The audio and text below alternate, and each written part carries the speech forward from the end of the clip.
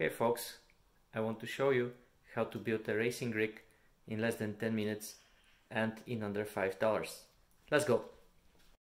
So you probably have something like this. You have a console and you have your racing wheel and pedals and you have your gaming chair.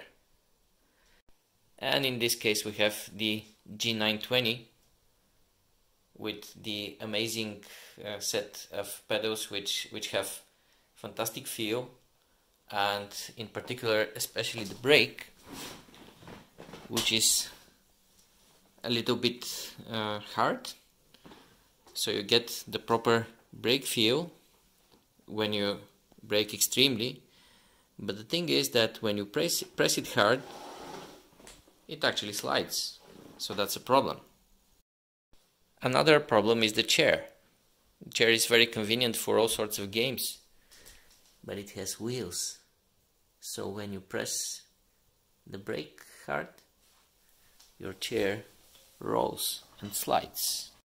A solution to that is of course the racing rig, where you have a hard connection between the chair and the pedals. Even the very basic racing rig will cost you no less than $200, and a really good one will take you back $400 or more.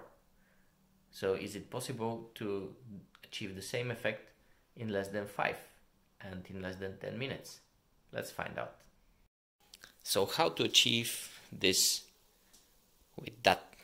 The pedals are designed to be mounted on a rig, and they have these convenient mounts here and here and here. So what if we connect the pedals through the mounts to the chair? The simplest way to tie something to something else is to use a rope. So let's take a rope. In this case I used a rope which I got from the supermarket for about $2 or $3. What is important about it is that it has metal inside, so that it doesn't extend when pulled, and it's quite strong. I mount it here at the mount points in the pedals.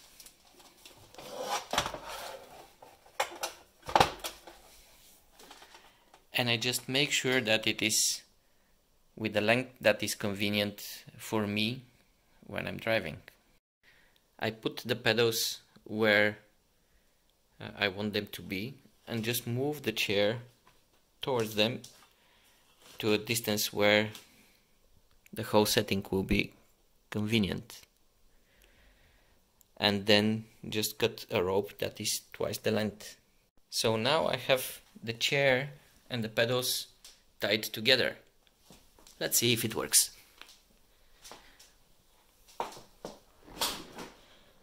Okay, so far so good. Let's see, can I press the brake? Woohoo!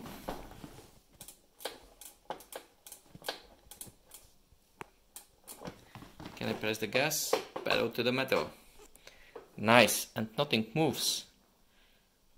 One more hint. Pay attention to the rubber fittings here. They protect your floor from scratches. One more advantage of this compared to the racing rig: once you're done with racing, you just push everything aside and you can use your chair and your console for whatever else you want. Great race! Let's go! See if it works. The first hard braking point is right after the start-finish straight. Approaching. Brake. Oh. Woohoo! Is it working? I think so. Woohoo! Brake. Oh. Now I can do some really hard racing. So there you go. It works. So there you go. A racing rig in less than 10 minutes build time in less than $5 cost. Enjoy.